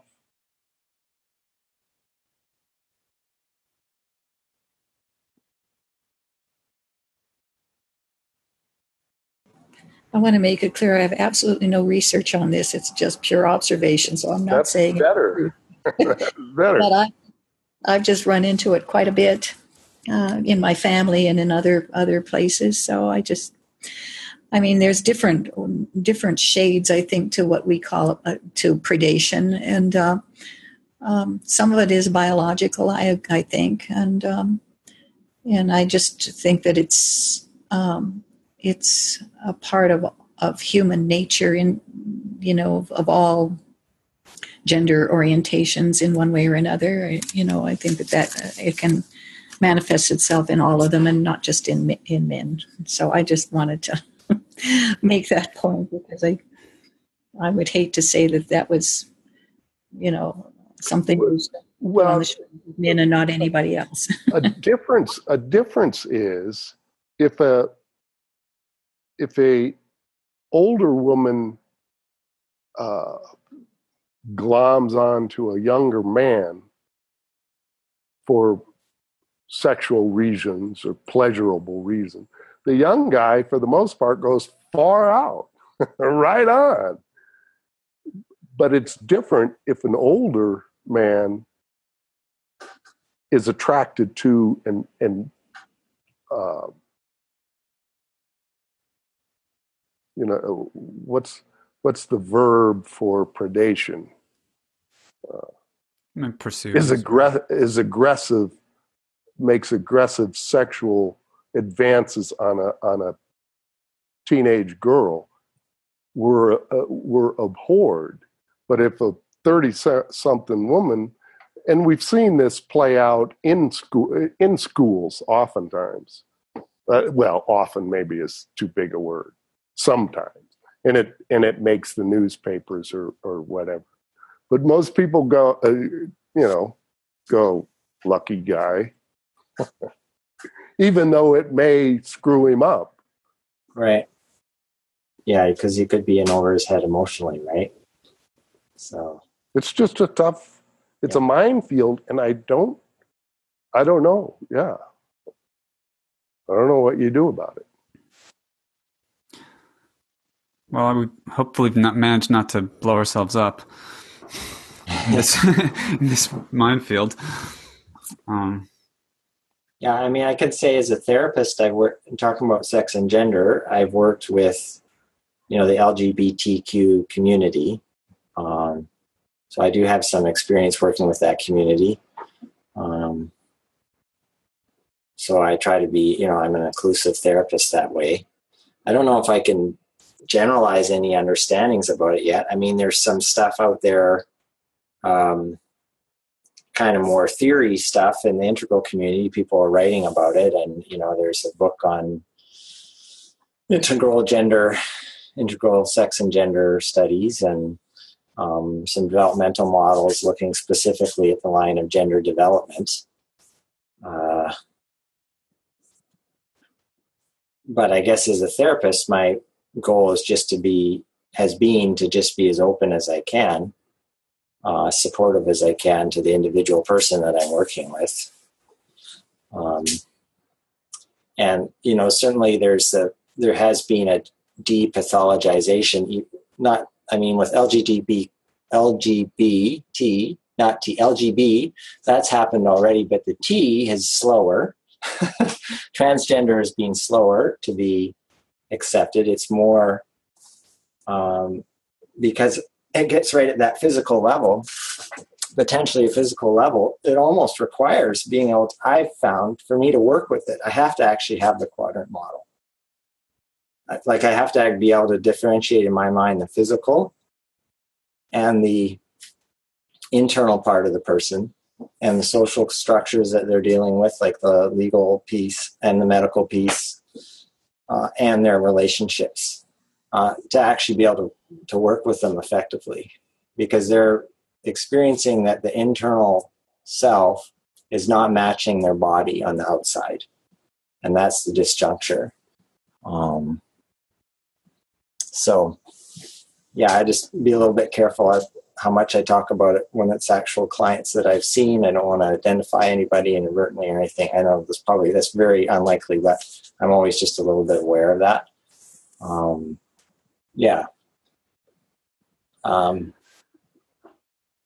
So, yeah, I don't have anything more. I just wanted to share that. Well, maybe one observation or question, like when I see a model, whether it's Wilbur's or yours, Terry, because of the kind of two-dimensionality, just of what you can present, in simple terms, whether it's the four quadrants and the, or levels that have to be arranged in a vertical sequence or matrix in your case. But I think part of what we've been talking about has been that there's perhaps greater weight that needs to be given to some levels compared to others, because many more people are operating from those structures or dynamics, and because within us, they're what we most deal with. And of course, developing to construct-aware, unitive, illuminative probably reconfigures the whole thing. But in the process, insofar as we're on our way there, not yet there, it's almost that the models might trick us into thinking that there's I don't know, a kind of equality, or that the latter can be really achieved, or is more important than the quote unquote lower. Is that something that you try to, or how do you account for that, or work with it while working with the model and the limitations of communicating some very complex ideas? Well, one of the things we start out with right away is when people question that is we ask them if they have kids, and then we ask them, if their kids are as mature as they are. They say no. Are you better than your kids? No. I think that when you start understanding that developmental, or have a sense that developmental levels grow up all the way through our lifetime, and we don't stop developing at the age of 20, which some people tend to think when your body stops developing, so do you. The understanding is that a whole person is inside a baby, and when it grows like blowing up a balloon.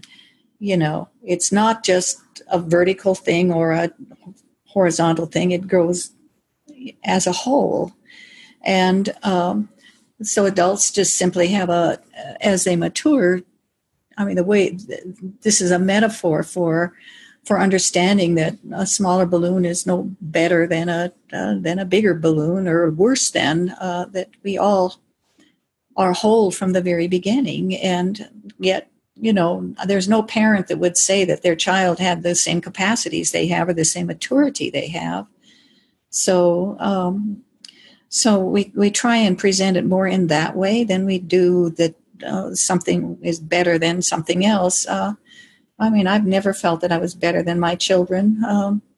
They were perfectly whole and wonderful exactly the way that they are. And yes, I did tell them what to do, and I did make them follow the rules and things like that, because that was my job, So you remind me of my 6th grade teacher, by the way, Miss Chupel. We have to deal with those paradoxes. She told us what to do, and she demanded our undivided attention. I will always remember that, and I was a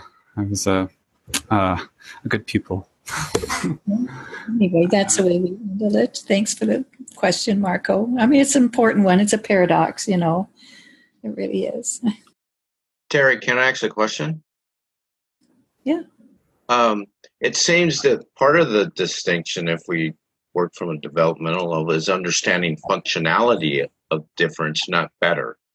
Yes. As a whole, but there is a different functioning going on versus adult and a child.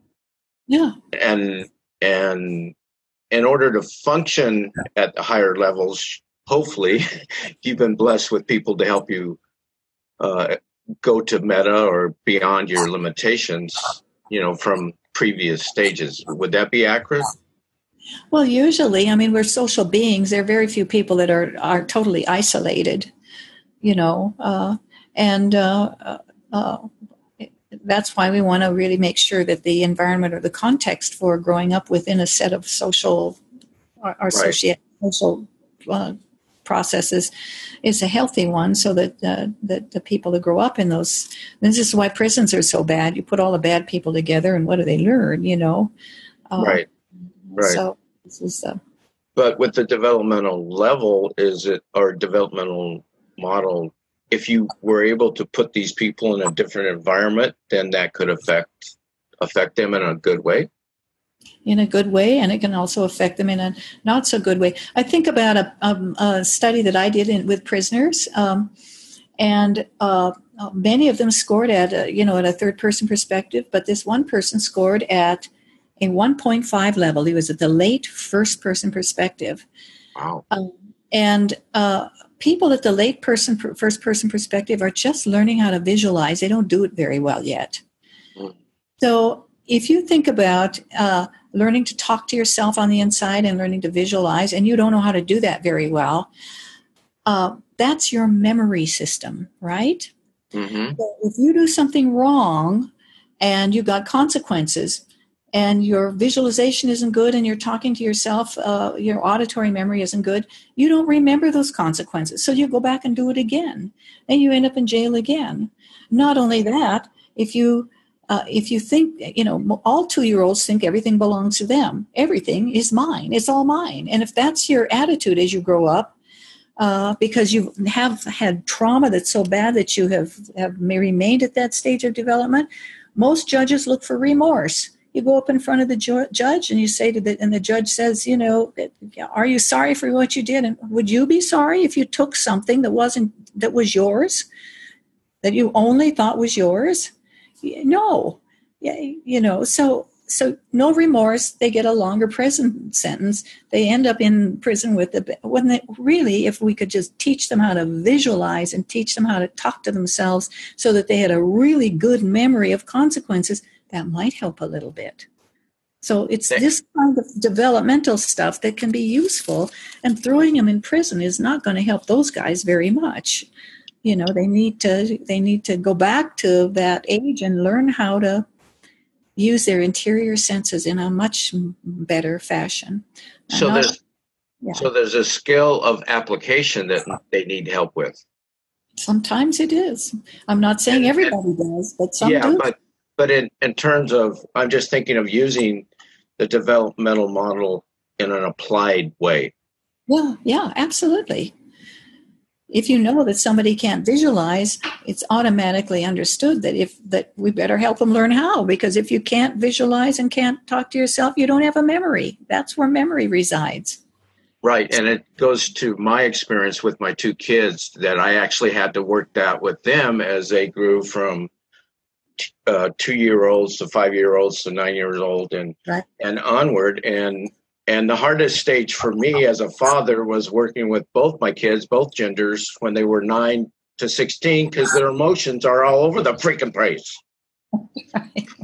And I'm trying to go, wait a minute, And plus not letting my emotional memory from the way I was raised from my parents dictate how I parent them. That's right, because we do hold those memories and respond from those memories. Yeah. And want them to be good, healthy memories, not bad, nasty. I've told people that actually my children help me reparent myself. Yeah. Thank you. Well, we're at the top of the hour. I think that was a wonderful conversation. I really appreciate it. Durwin for initiating it, Terry for showing up last minute, and Michael, Mark, Ed. Doug was here for a bit, but had to skip off. Durwin, is there anything you'd want to end off with? Well, that's great. Just thanks to everybody for coming, and Terry, thanks for sharing your model and for showing up with 5 guys. Yeah. Common. That was brave. Yeah. Well, thank you so much for inviting me. I really enjoyed the conversation too. It was very rich. I appreciated it. Thank you. Thank you, everybody. All right. Thanks. All right. Thank you. Next time. Let's see Columbia, England. Any news, Ed? I don't know. I have to go see what the score is. All right. All right. Great. Thanks Take a lot. care. Bye-bye. Later. Later.